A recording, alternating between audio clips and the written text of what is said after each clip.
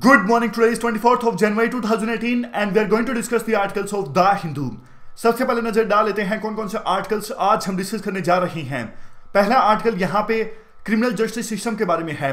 सरकार ने कहा कि मलिमत कमेटी की रिपोर्ट को सरकार कंसीडर करेगी क्रिमिनल जस्टिस सिस्टम में सुधार लाने के लिए। डिटेल से डिस्कस करेंगे इस आर्टिकल को। नीचे ये आर्टिकल आईएमएफ की वर्ल्ड इकोनॉमिक आउटलुक रिपोर्ट के बारे में है।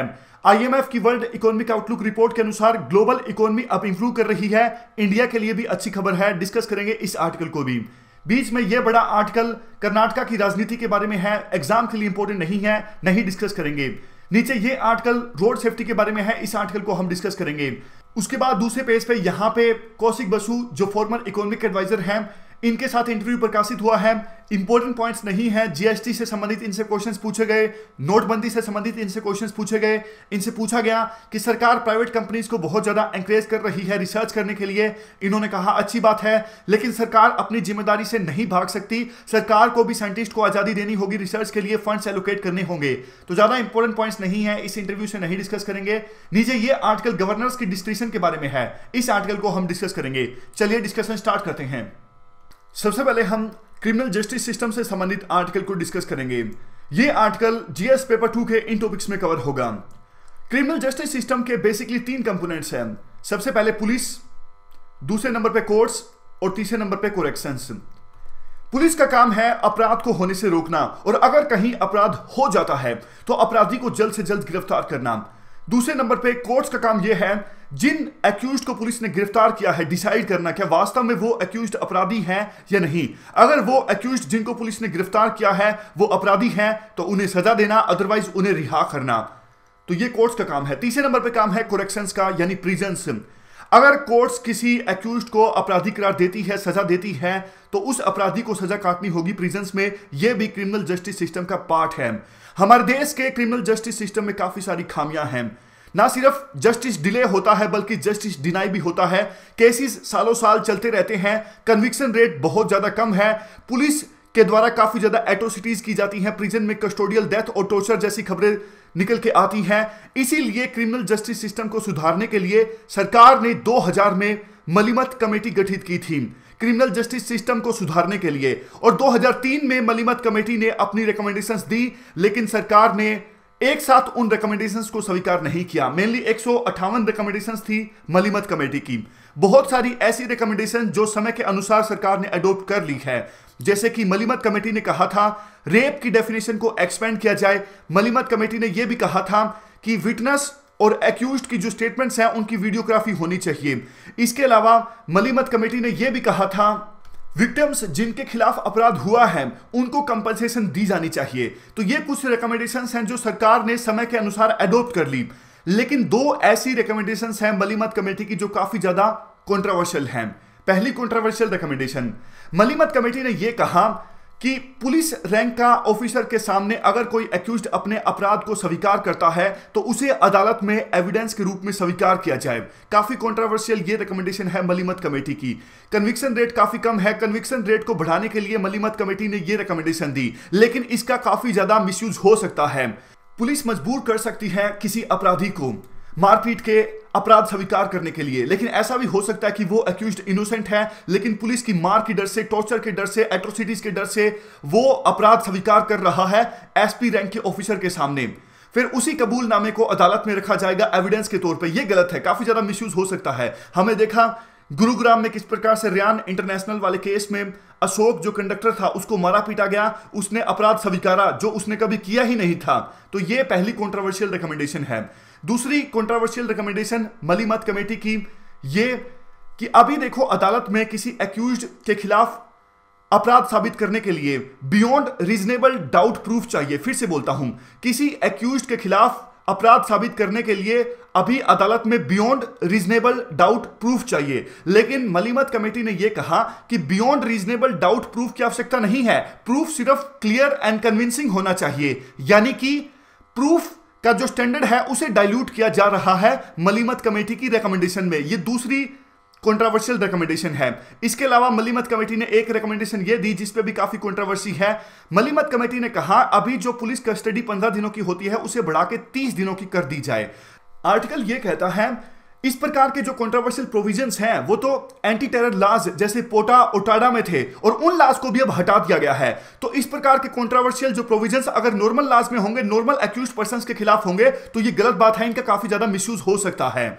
लेकिन काफी अच्छी रिकमेंडेशंस भी हैं मलिमत कमेटी की कुछ, जैसे मलिमत कमेटी ने यह कहा कि कई बार क्राइम के जो विटनेस होते हैं उनको प्रोटेक्शन नहीं दी जाती, तो कई बार उनकी हत्या कर दी जाती है, कई बार विटनेस को हरास किया जाता है, तो यह प्रोविजन होना चाहिए कि विटनेस को प्रॉपर प्रोटेक्शन मिले।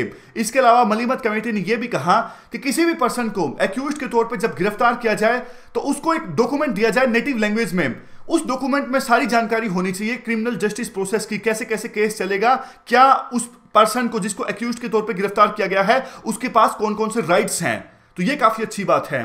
आर्टिकल बाद में यह भी कहता है कि देखो यह बात बिल्कुल सच है कि हमारे देश में क्रिमिनल जस्टिस सिस्टम में काफी सारी खामियां हैं। 2007 में माधव मेनन कमेटी ने एक draft national policy criminal justice पे बनाई थी। उस समय उन्होंने कहा था कि हमारे देश में क्रिमिनल जस्टिस सिस्टम में बहुत ज्यादा पैसों का इस्तेमाल होता है, केसेस की आउटकम को इन्फ्लुएंस करने की कोशिश की जाती है, केसेस सालों साल चलते हैं, जस्टिस को डिनाई किया जाता है, विटनेस को प्रोटेक्शन नहीं मिल पाती और जो विक्टिम्स हैं उनको भी एडुकेट अटेंशन नहीं मिल पाती। लेकिन मलिमत कमेटी की रिकमेंडेशंस को फिर भी हमें ध्यान से इंप्लीमेंट करना होगा, क्योंकि ऐसा ना हो कि क्रिमिनल जस्टिस सिस्टम सुधारते वक्त हम ये भूल जाएं कि जो बेसिक प्रिंसिपल्स हैं जस्टिस के वो ना इग्नोर हो जाएं। इसीलिए सरकार को ध्यानपूर्वक और काफी सोच समझ के मलिमत कमेटी की रिकमेंडेशंस को इंप्लीमेंट करना होगा। तो ये पूरा आर्टिकल था मलिमत कमेटी की रिकमेंडेशंस के बारे में। चलते हैं अगले आर्टिकल की तरफ। अगला आर्टिकल आईएमएफ की वर्ल्ड इकोनॉमिक आउटलुक रिपोर्ट के बारे में है। जीएस पेपर 3 के इस टॉपिक में कवर होगा ये आर्टिकल। रिसेंटली आईएमएफ ने अपनी world economic outlook report publish की और इस रिपोर्ट में आईएमएफ ने कहा कि ग्लोबल इकोनॉमी फिर से रफ्तार पकड़ रही है। 2018 में ग्लोबल इकोनॉमी 3.9% की ग्रोथ रेट से आगे बढ़ेगी और 2019 में भी ग्लोबल इकोनॉमी की ग्रोथ रेट रहेगी 3.9%। काफी अच्छी खबर है, क्योंकि 2008 के रिसेशन के बाद लगातार से ग्लोबल इकोनॉमी में स्लोडाउन चल रहा था, लेकिन अभी ये संकेत मिल रहे हैं, अभी के जो ये इंडिकेटर्स हैं वो बताते हैं कि ग्लोबल इकोनॉमी फिर से रफ्तार पकड़ रही है। इंडिया के लिए भी काफी अच्छी खबर है। आईएमएफ की वर्ल्ड इकोनॉमिक आउटलुक रिपोर्ट में इंडिया के बारे में कहा गया है कि इंडियन इकोनॉमी 2019 में 7.4% की ग्रोथ रेट से आगे बढ़ेगी और 2020 में इंडियन इकोनॉमी की ग्रोथ रेट रहेगी 7.8%। यानी 2019 में 7.4% और 2020 में 7.8%। ये इंडियन इकोनॉमी की ग्रोथ रेट रहेगी आईएमएफ की वर्ल्ड इकोनॉमिक आउटलुक रिपोर्ट के अनुसार। यानी फिर से इंडिया वर्ल्ड की फास्टेस्ट ग्रोइंग इकोनॉमी बन जाएगा, क्योंकि चाइनीज इकोनॉमी स्लो डाउन कर जाएगी 2019 में। 2019 में चाइनीज इकोनॉमी ग्रो करेगी 6.4% की ग्रोथ रेट से और अभी चाइनीज इकोनॉमी ग्रो कर रही है 6.6% की ग्रोथ रेट से। और इंडिया 2019 में ग्रो करेगा, इंडियन इकोनॉमी की ग्रोथ रेट रहेगी 7.4%। यानी वर्ल्ड की फास्टेस्ट ग्रोइंग इकोनॉमी बन जाएगा इंडिया फिर से 2019 में 2019 में। और देखो आर्टिकल ये कहता है कि यूरोप की कुछ कंट्रीज की जो इकोनॉमी है वहां भी जो अपवर्ड रिवीजन है ग्रोथ रेट्स में वो भी काफी ज्यादा हैरान करने वाला है। लेकिन दो बातों से संभल के चलना होगा। एक तो कुछ कंट्रीज पे कर्ज काफी ज्यादा बढ़ रहा है, खास करके यूएस पे बहुत ज्यादा कर्ज है और एक लेवल के बाद अगर कर्ज बढ़ता है यूएस की इकोनॉमी पे तो फिर से रिसेशन आ सकता है, फिर से स्लोडाउन आ सकता है। तो यूएस समेत जो दूसरे देश जिन पे कर्ज बहुत ज्यादा है उनको संभल के चलना होगा। इसके अलावा जो ये वर्ल्ड इकोनॉमी ने यानी ग्लोबल इकोनॉमी ने फिर से रफ्तार पकड़ी है उसका मेजर रीजन एक ये है कि 2008 के रिसेशन के बाद दुनिया भर के सेंट्रल बैंक्स ने मॉनेटरी पॉलिसी को काफी ज्यादा आसान बना दिया, यानी इंटरेस्ट रेट्स को लोअर डाउन कर दिया। आसानी से जनता के पास और आसानी से कंपनीज के पास लोन उपलब्ध हो सका और उस लोन का कंपनीज ने इस्तेमाल किया अपना बिजनेस को एक्सपेंड करने के लिए, नया बिजनेस एस्टैब्लिश करने के लिए।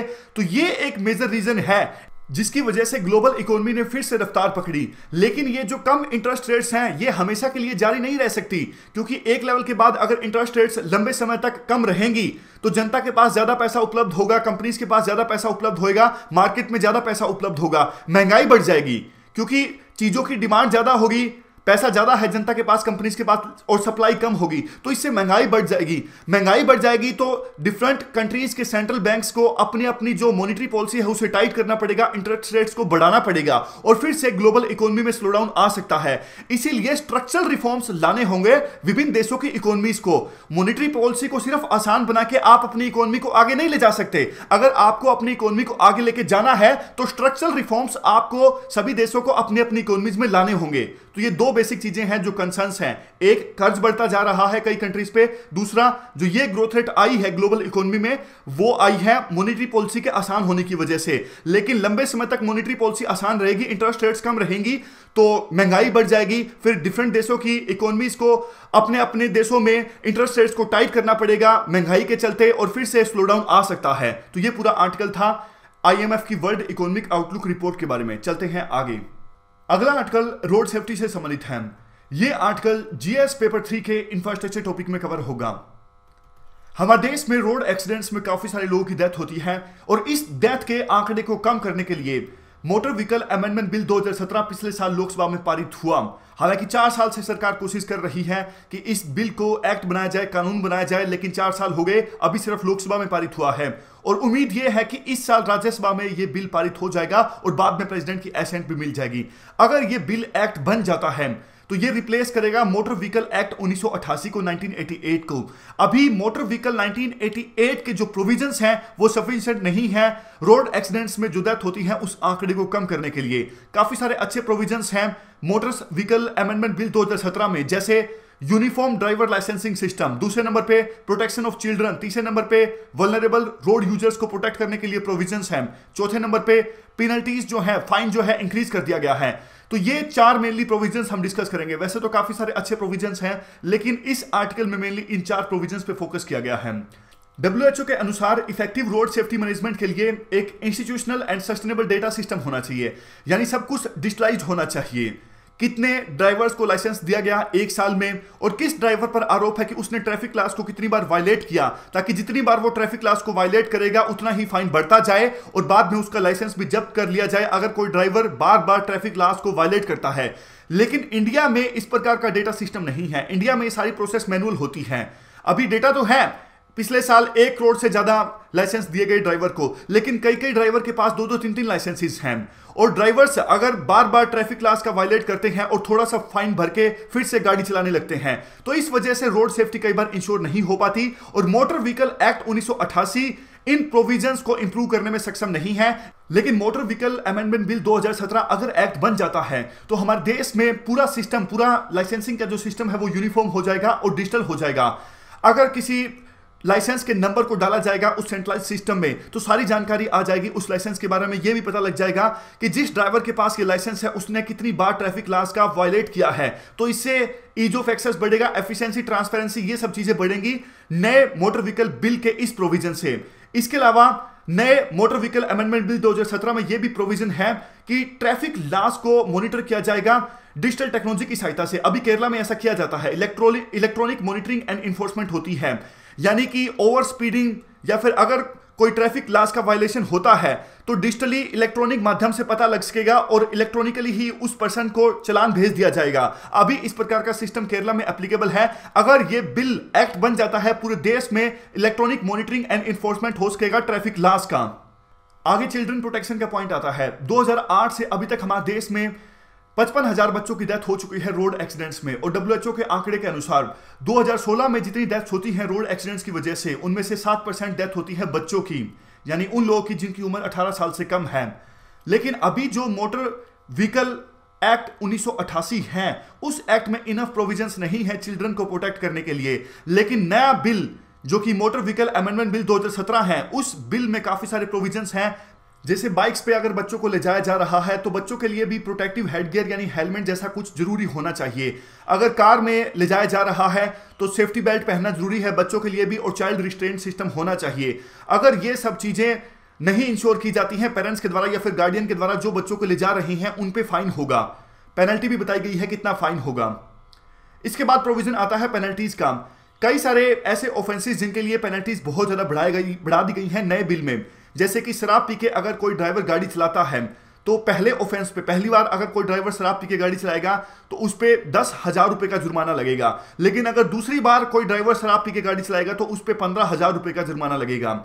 इसके अलावा ओवर स्पीडिंग के लिए भी पेनल्टी बढ़ा दी गई है, जैसे 1,000 रुपए लाइट मोटर व्हीकल्स के लिए और 2,000 से 4,000 हैवी मोटर व्हीकल्स के लिए। और सबसे लास्ट में अगर कोई पर्सन हेलमेट नहीं पहनता है या फिर सीट बेल्ट नहीं लगाता है तो उसके लिए भी फाइन को 100 रुपए से बढ़ा के 1,000 रुपए कर दिया गया है। तो ये प्रोविजंस हैं, पेनल्टीज कितनी कितनी बढ़ा दी गई हैं। सबसे लास्ट में कंक्लूजन में बात बोली जाती है कि इंडिया ब्राजीलिया डिक्लेरेशन का सिग्नेटरी है। इंडिया ने इस डिक्लेरेशन के अनुसार इंडिया को अपना ऑब्जेक्टिव पूरा करना है और 2020 तक जितनी डेथ्स होती हैं या फिर जितनी इंजरीज होती हैं रोड एक्सीडेंट्स में, उसको आधा करना है। और इसके लिए यह चाहिए कि इंडिया जल्द से जल्द जो ये मोटर व्हीकल अमेंडमेंट बिल 2017 है, इस बिल को पास किया जाए और एक्ट बनाया जाए, क्योंकि 4 साल हो गए अभी तक ये बिल लटक रहा है। अभी जो मोटर व्हीकल एक्ट 1988 है उसमें इनफ प्रोविजंस नहीं है कि डेथ के आंकड़े को कम किया जा सके, रोड एक्सीडेंट्स की वजह से जो डेथ होती है उस आंकड़े को कम किया जा सके या फिर रोड सेफ्टी को इंश्योर किया जा सके। इसलिए आवश्यकता यह है कि मोटर व्हीकल अमेंडमेंट बिल 2017 जल्द से जल्द पास किया जाए। तो यह पूरा आर्टिकल था रोड सेफ्टी के बारे में। चलते हैं अगले आर्टिकल की तरफ।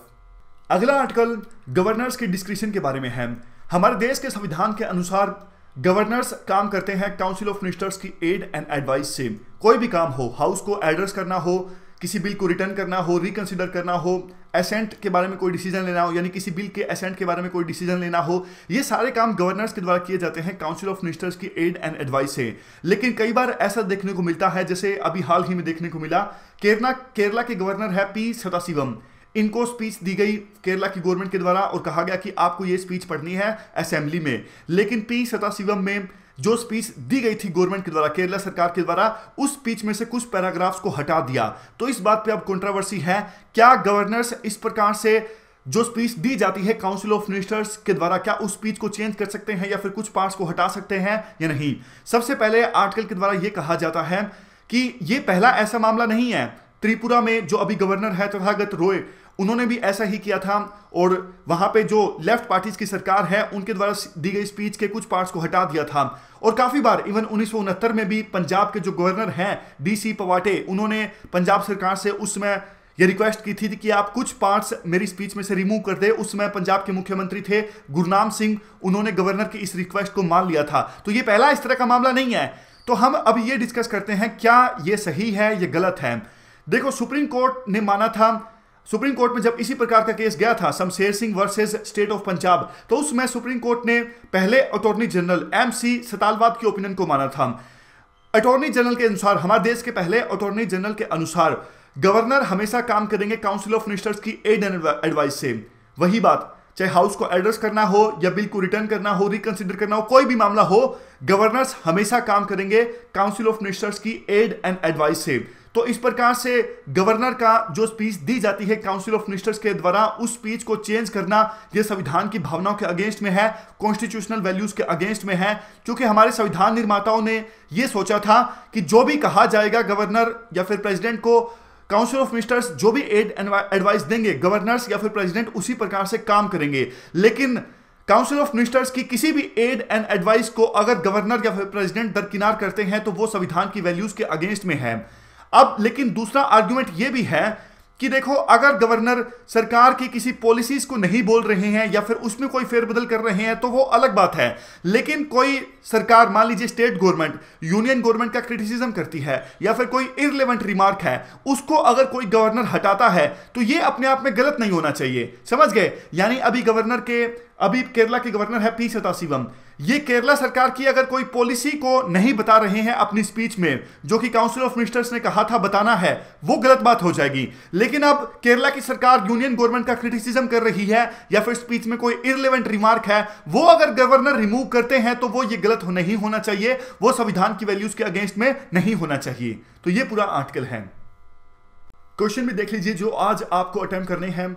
Discuss the key provisions of motor vehicle amendment bill 2017 and there significance. तो इस बिल के आपको इंपॉर्टेंट प्रोविजंस डिस्कस करने हैं और उन प्रोविजंस की सिग्निफिकेंस क्या है। 250 वर्ड्स में आपको इस क्वेश्चन का आंसर देना है। उसके बाद क्वेश्चन है, there has been tendency to resolve specialised cases faster through the means of tribunals. Tribunals की सहायता से एक टेंडेंसी होती है सरकार की स्पेशलाइज्ड केसेस को जल्द से जल्द सोल्व किया जाए।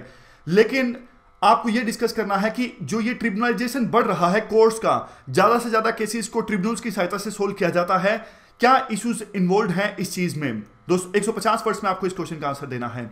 उसके बाद एनवायरमेंट का क्वेश्चन है, compare the impact of ozone gas presence in stratosphere. देखो, अगर स्ट्रेटोस्फीयर में ओजोन गैस है तो उसका क्या इंपैक्ट है और ट्रोपोस्फीयर में ओजोन है तो उसका क्या इंपैक्ट है, दोनों को आपको दोनों इंपैक्ट्स को कंपेयर करना है। उसके बाद ओजोन होल के फिनोमेनन को आपको एक्सप्लेन करना है और यह भी बताना है कि इंटरनेशनल कम्युनिटी ने क्या प्रोविजंस लिए हैं ओजोन डिप्लीशन को काउंटर करने के लिए 250 वर्ड्स में आपको इस क्वेश्चन का आंसर देना है। इसके बाद आइंस्टीन का ऐसे का कोट है। आइंस्टीन ने कहा था, देखो जो लाइफ दूसरों के लिए जी जाती है वही लाइफ सार्थक है। अपने लिए तो हर कोई जीता है, लेकिन दूसरों के लिए जो जीवन अपना समर्पित करता है उसका जीवन सार्थक है, उपयुक्त है। तो ये आइंस्टीन का कोट है, आप एथिक्स में इस्तेमाल कर सकते हो। तो ये थी हमारी आज की डिस्कशन। शुरुआत से देख लेते हैं आज हमने क्या क्या डिस्कस किया। सबसे पहले हमने क्रिमिनल जस्टिस सिस्टम के बारे में डिस्कस किया। मलिमत कमेटी की रिपोर्ट को सरकार फिर से कंसीडर करेगी क्रिमिनल जस्टिस सिस्टम में सुधार लाने के लिए, लेकिन कई सारी रिकमेंडेशंस मलिमत कमेटी की कंट्रोवर्शियल हैं। सरकार को अगर क्रिमिनल जस्टिस सिस्टम सुधारना है तो क्रिमिनल जस्टिस सिस्टम के प्रिंसिपल्स को सरकार इग्नोर नहीं कर सकती, इसलिए सोच समझ के मलिमत कमेटी की रिकमेंडेशंस को स्वीकार करें। उसके बाद ग्लोबल इकोनॉमी के बारे में हमने डिस्कस किया। आईएमएफ की वर्ल्ड इकोनॉमिक आउटलुक की रिपोर्ट जारी की गई। इंडिया के लिए अच्छी खबर है, इंडिया 2019 में फिर से वर्ल्ड की फास्टेस्ट ग्रोइंग इकोनॉमी बन जाएगा। उसके बाद हमने डिस्कस किया मोटर व्हीकल अमेंडमेंट बिल 2017 के बारे में। काफी सारे अच्छे प्रोविजंस हैं। अगर इस बिल को सरकार एक्ट बनाती है तो ब्राजीलिया डिक्लेरेशन के अंदर जो इंडिया का ऑब्जेक्टिव है 2020 तक हमें हमारे रोड एक्सीडेंट्स के आंकड़ों को कम करना है, आधा करना है, उस ब्राजीलिया डिक्लेरेशन के ऑब्जेक्टिव को इंडिया पूरा कर सकता है। तो 4 साल से लटक रहे इस बिल को एक्ट बनाना होगा गवर्नमेंट को। उसके बाद हमने डिस्कस किया कई बार गवर्नर्स काउंसिल ऑफ मिनिस्टर्स की एड एंड एडवाइस से विरुद्ध जाके स्पीच में चेंज करते हैं, फेरबदल करते हैं, ये कितना उपयुक्त है। तो वो हमने ये इस इश्यू को भी डिस्कस किया। तो ये थी हमारी आज की डिस्कशन। फिलहाल इस डिस्कशन में इतना ही। Thank you very much for discussion.